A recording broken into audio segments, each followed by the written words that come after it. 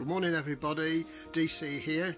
It's the 21st of December 2019 and I wish all my followers and subscribers a very Merry Christmas and a Happy New Year, and I think that I'm on the right track. This coming year 2020, I've got some ideas and they're really coming together, but it all revolves around the dielectric versus the magnetic, and as some of you will know, there's a 90 degrees between the two, the dielectric and the magnetic, and there's no getting away from that. My methodology and thinking now has started down a path of the Faraday Paradox, and that's opening up a whole new ball game for me. So if we look at the Earth for the moment, this is supposed to be the Earth with like Saturn rings around it. There's a Van Allen belt, which it's a high voltage belt that goes around the Earth, and I'm using nature to model some of my thinking, and the Earth, and you've got Saturn and other planets that have this ring that goes around it. I thought, well, why is that ring round it? And then I've come on to the Faraday Paradox, and I've got some sketches here, but perhaps before I get into the sketches, we'll just go over to the bench. I do apologise, my bench is terrible, it's in a mess, look at it, because I've been working frantically at this. I can't stop it because I know I'm onto something here. So what we've got today here, and we'll go back to the drawings in a minute, we've got some, if I can find them, you can never find them when you want them. Here we are. We've got some magnets. They're out of a microwave, just ordinary magnets and donut magnets, north-south.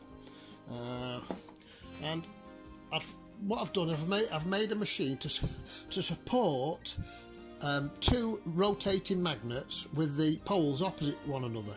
So if we have a look here, we've got two DC motors, and these motors will allow me to rotate this magnet. The magnet's got a bearing here, yeah, but also this shaft, you can rotate the shaft as well. So this magnet will rotate by itself without the shaft rotating, so it's free. So, and also the magnets are north, south, and then the poles are the same in between, aren't they? So but what I can do is I can rotate these in both directions or the same direction, and basically that's the Faraday Paradox. So I've been trying different methodologies of extracting power, from this device, but whatever I do, it's only very low voltage. I've got like a perspex sheet here with copper each side, and so the copper's glued to the perspex sheeting. I've split the copper up and tried to see if I could get any voltage off the different fins, if you like, and that's not worked. But I know I'm on the right track, because if we now go to the drawing,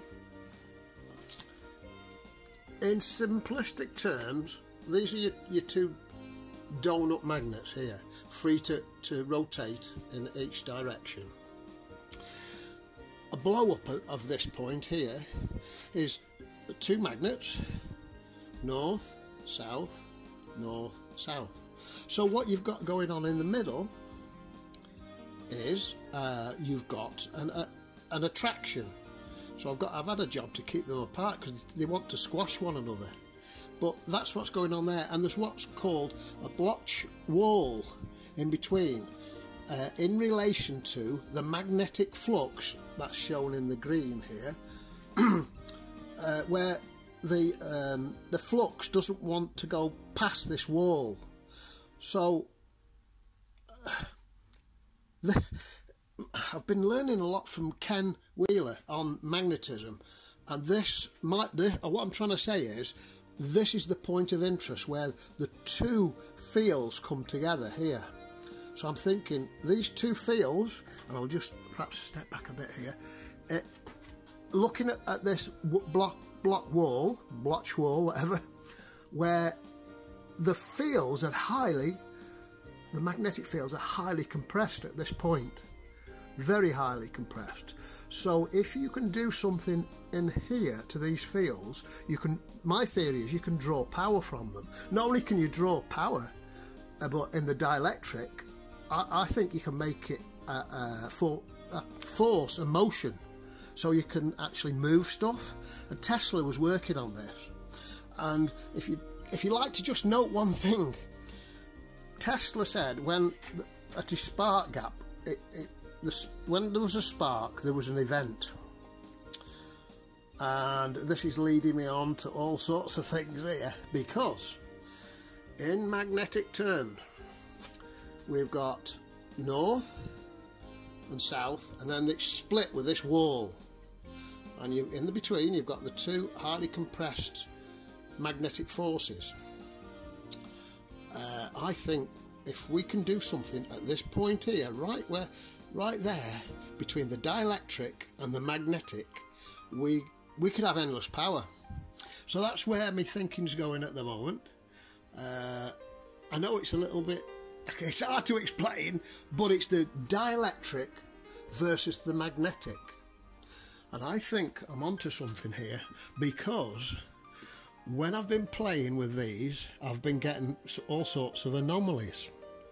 I've been checking the amps, DC amps, and I've been checking the watts, and I've been checking the voltage here, and I've been getting some really silly readings, something that I can't explain.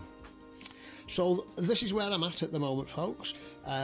We've got, the setup is, it's just a simple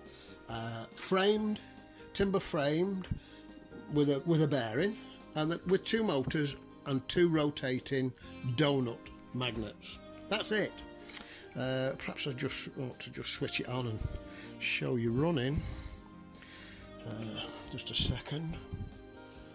I suppose I should have set this up beforehand, really, but there we go. Right. Negative. I'm having some real fun with this, I'm telling you. I've had to buy a new voltage meter, and it's driving me crazy. But anyway, we'll start on about 3 volts.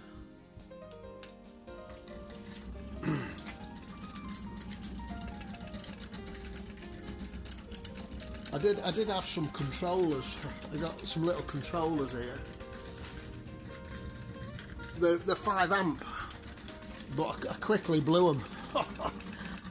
So I'll try and slow it up now, so you can perhaps see that they got what we got going. They're going different ways. Let me see if I can just.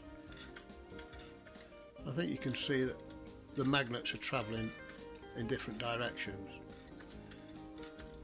I'll speed it up a little bit.